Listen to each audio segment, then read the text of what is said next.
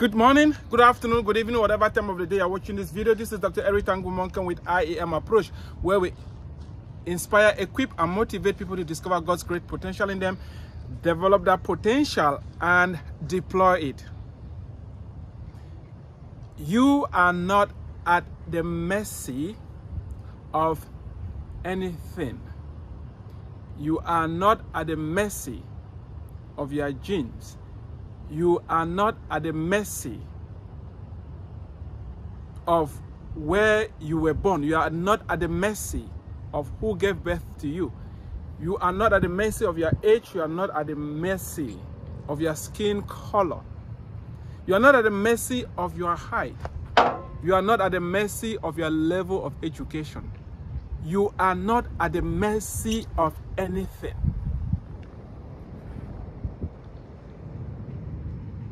Some of us are stuck and we are not making any inroads in taking care of our health, our relationships, our careers, our finances, because we've convinced ourselves that we are at the mercy of one thing or the other.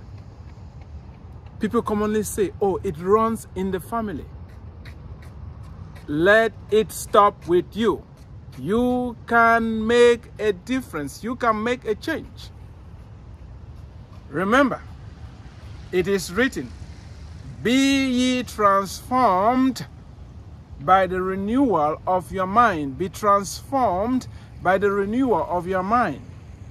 In other words, if you change your mindset, you are going to have results. If you change your mindset about you, about exercising, about what you eat and eating right, you're going to have the right results. Stop hiding behind, I'm at the mercy of this, I'm at the mercy of that, and take charge. It's going to be difficult, it's going to be hard, but you can do it. That's why I'm inviting you today to join D Tower's 100 Days of Clean Eating and Exercise Challenge. This is day 55. Can you imagine that? 53 days have already elapsed since the year started. You can start today.